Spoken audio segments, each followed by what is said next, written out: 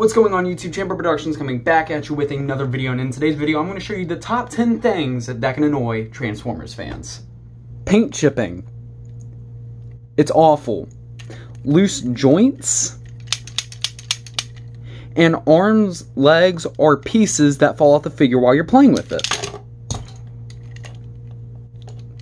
It will fall off during transformation too. Faux parts forming.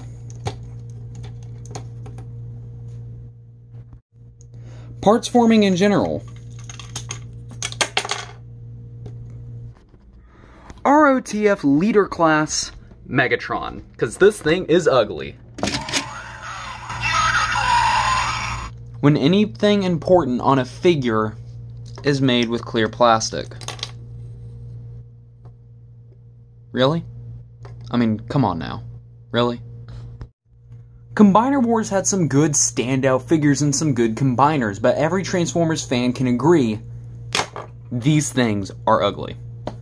I'm putting these next two examples under the same point because they're so similar, but first off, Kibble under or on the robot / vehicle mode, and the whole, hey look, it's a jet with a robot under it. Wow!